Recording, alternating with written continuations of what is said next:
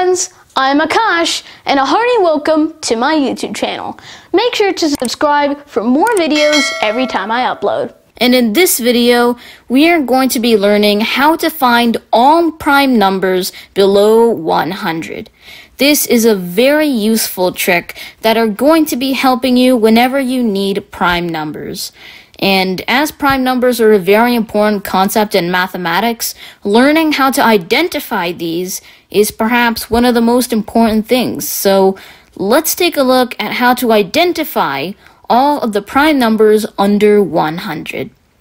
A prime number is a number which can only be divisible by 1 and itself. As an example, the number 2 is prime because it can only be divisible by 1 and itself, which is 2. A number that is not prime is called composite, as it is divisible by more than 2 numbers. Now let's deal with the special case of the number 1, because a prime number has to be divisible by 2 numbers, and a composite number has to be divisible by more than 2 numbers. So if we take a look at the number 1, it can only be divisible by 1 number, which is, well, 1. So is it prime or is it composite? Well, as it turns out, 1 is neither prime nor composite. It is in its own special category. So now we're ready to take a look at the sieve of Eratosthenes, otherwise known as how to find all prime numbers below 100. Let us begin by arranging all of the numbers from 2 all the way up to 100. We're ignoring 1 here because, as we have mentioned, 1 is neither prime nor composite. It is in its own category. So let's take a look at all the numbers from 2 to 100. We begin by circling the number 2. It is going to be our very first prime number. Now, after this, we have to cross out every subsequent multiple of 2 from this list, because they are not prime, as they would all be divisible by 2, therefore composite. So let us cross them all out now.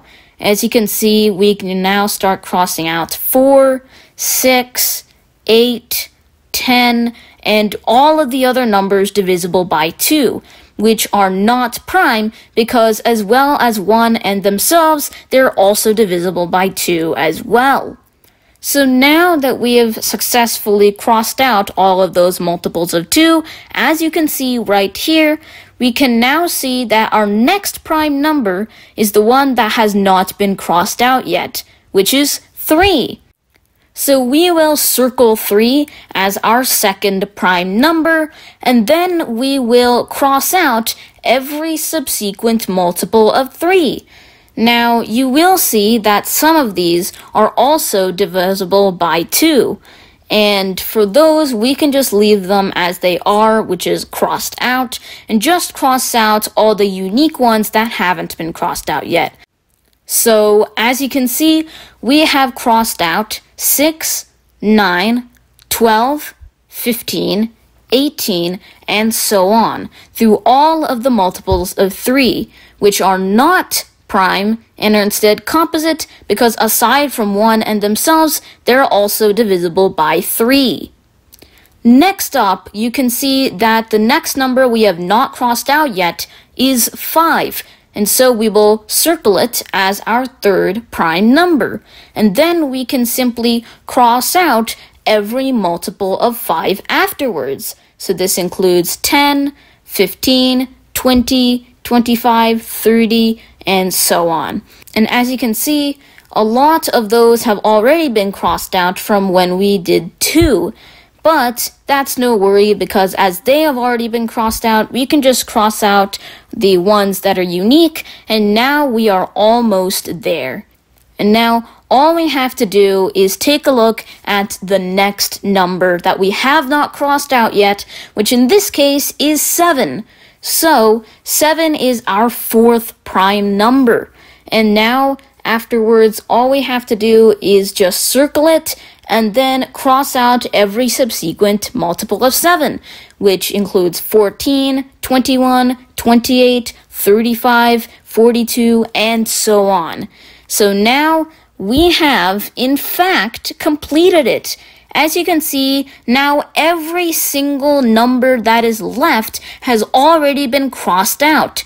So now we can take a look at the 25 remaining numbers, all of which are prime. And those numbers are 2, 3, 5, 7, 11, 13, 17, 19, 23, 29, 31, 37, 41, 43, 47, 53, 59, 61, 67, 71, 73, 79, 83, 89, and finally 97.